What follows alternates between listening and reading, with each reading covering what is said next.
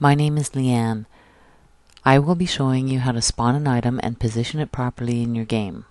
First, we'll choose a location for our item. This is the entryway for my Lakeview Manor home. The right side is bare, so I can show you an example of spawning and placing items.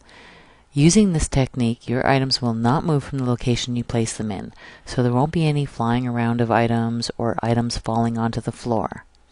Let's go over to the location where we want to spawn our item. Okay, this bare wall here, and I'm facing into the room. Okay, press the tilde key to access your console and type help and the item name. You'll see a list of items and item codes that you can scroll through. We want a Shrine of Nocturnal at this location, so we'll type help shrine and press enter. And to scroll through, you just press your page up or page down key, and we'll scroll through looking for our item. Okay, that's the code for the Shrine of Nocturnal.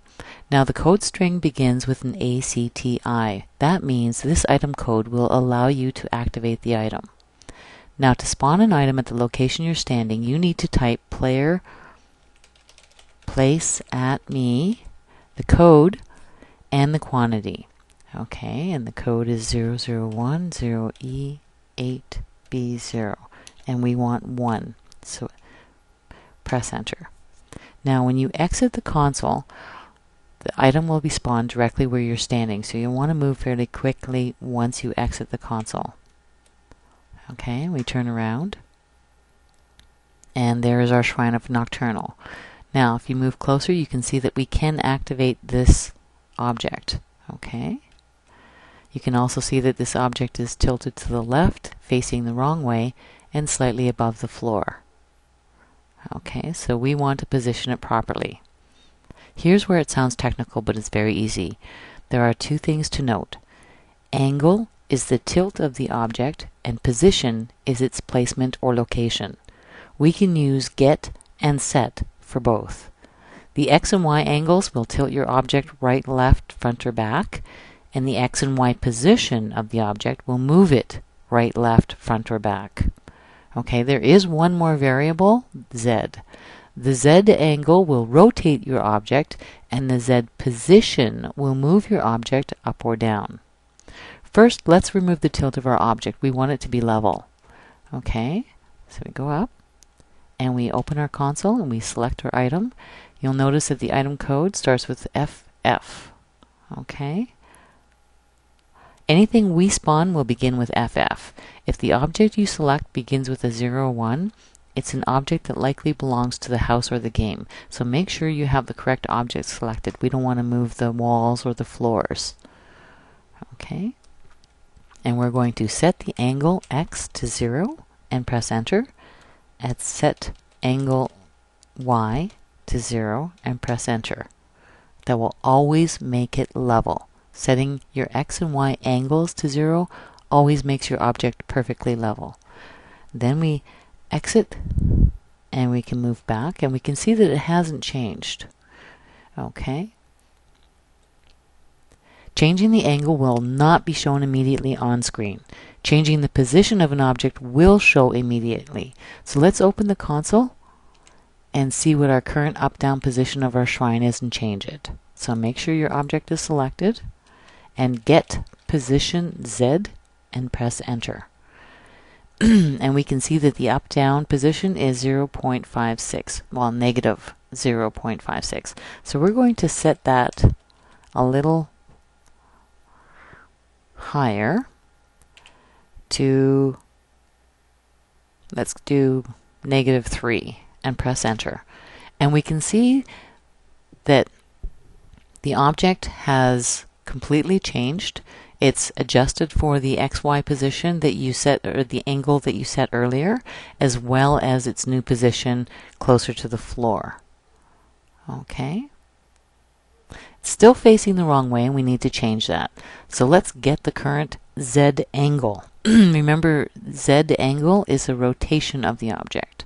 So with your object still selected, get angle Z tells us the angle of the object is at about 270 degrees. We're going to set the angle Z to the opposite, which is about 90 degrees, and press enter. And again, remember, because you changed an angle, it won't be shown immediately, but when you change a position, it will take immediate effect. And it'll also take effect for the angle that you changed earlier. So we're going to set position to -5. Now this is going to show us if our angle Z at 90 degrees is correct. Press enter. Oh, set position, Z -5, enter. Now we're going to exit out of the console, step back, and we can see that our statue is level and it's facing the right direction.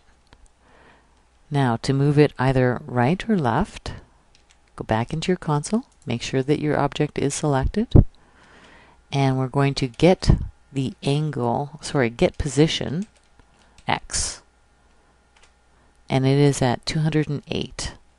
So we're going to set position X to 200 and see if it moves front or back, right or left. Oh, it moved towards me. So the X in this instance is front and back. Set position X, and we're going to go,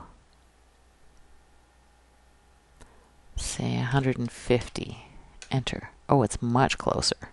So we're going to go 210. Enter. I'm going to need to step back a little bit and see how close it is to the wall. It's pretty close to the wall. So we're going to change the Y position of this object slightly left. So get position Y, and it shows us negative 1150. We're going to set position Y to negative 1120. Enter.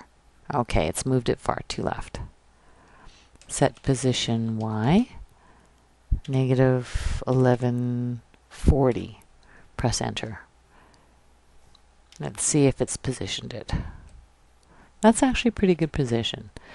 So here we've changed our rotation of our object, our tilt of our object, how high up or down our object is, and right and left. We've also taught you how to spawn one. So good luck and have fun.